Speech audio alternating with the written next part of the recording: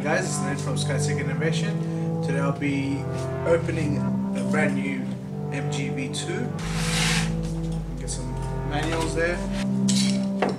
Alright, so that's the gimbal, the tubing for the batteries, the adapter from single to dual handheld, the rods for the adapter, where the handles go, and the handles.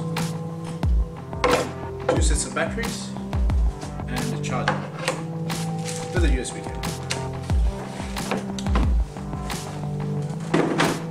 Now I'll put the gimbal together. Batteries go in first, remember, positive terminal up, easily screwed on. Now we'll put the camera on. The lens support is here, so the lens is going to be pointing this way.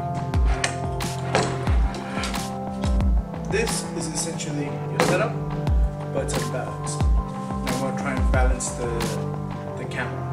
Now the camera's center of gravity has to be precise for the gimbal to work properly.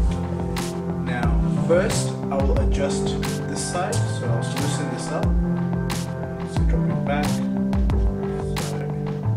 So I'll tighten that up. It's falling backwards, so I'm going to loosen this screw and slide the camera forward.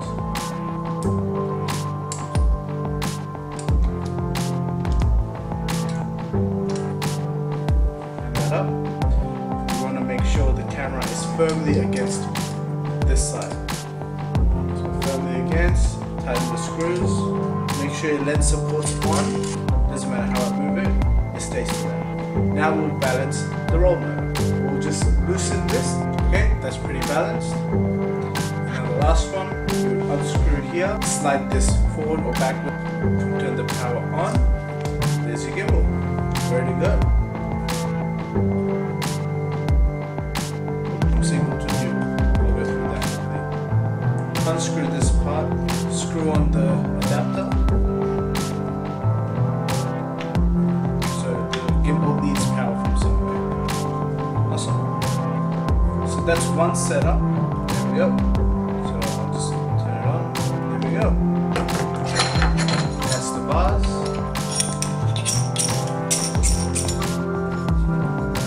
That's the handle. Quick release. This is the MG V2.